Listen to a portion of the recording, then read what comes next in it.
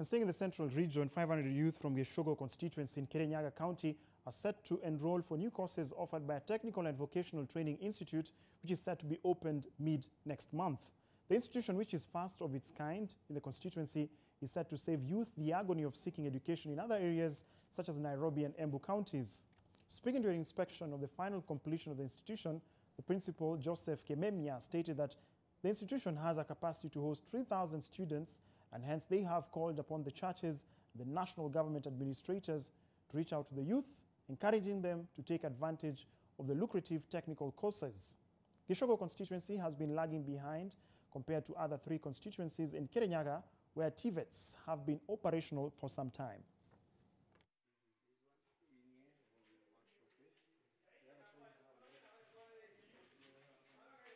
You do not have to travel all the way to Nairobi to go and access education.